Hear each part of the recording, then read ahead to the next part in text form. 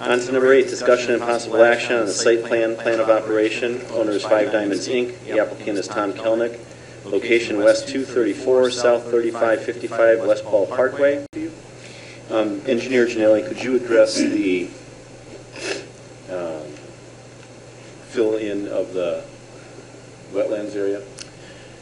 Certainly.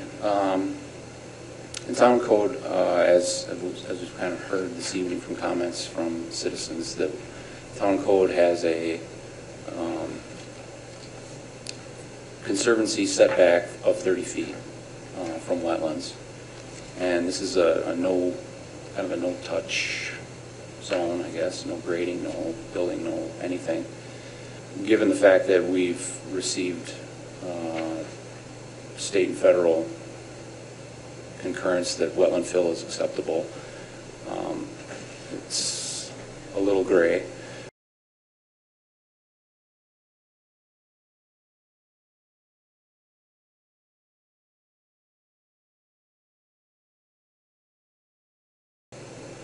I can't find a law that says that we can do that. Just because the DNR does or has a law that says you could, I can't find that law. I'll be more than happy to look for it, in the next few days, but I don't have a law here.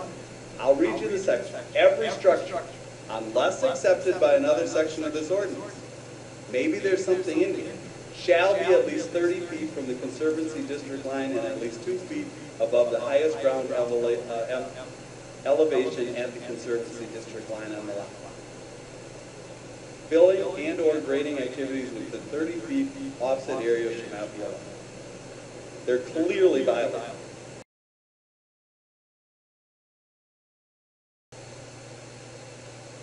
So the question is, how do you get around that? I have a question, Mr. Chairman.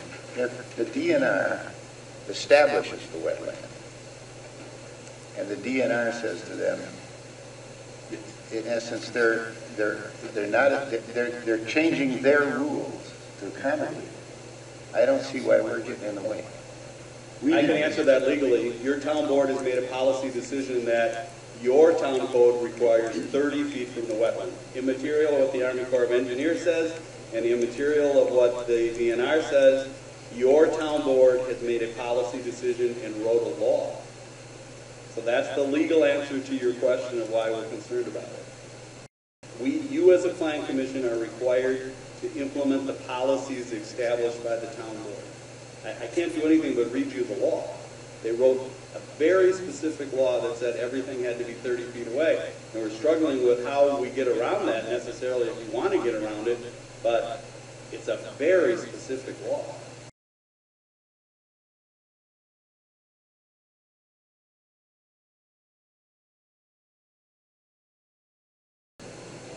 It seems like the three options that we have moving forward is, one is that they'd have to go back to the DNR of the Army Corps of Engineers and request an additional fill to meet the 30-foot. 2 is to make the building smaller, or 3 is that the town amends the ordinance. And there is a 4th option, and that's to table it for tonight, and we research it further and see if we can find out whether there's something else in the code that allows it. We just can't find it in the many pages that we have here.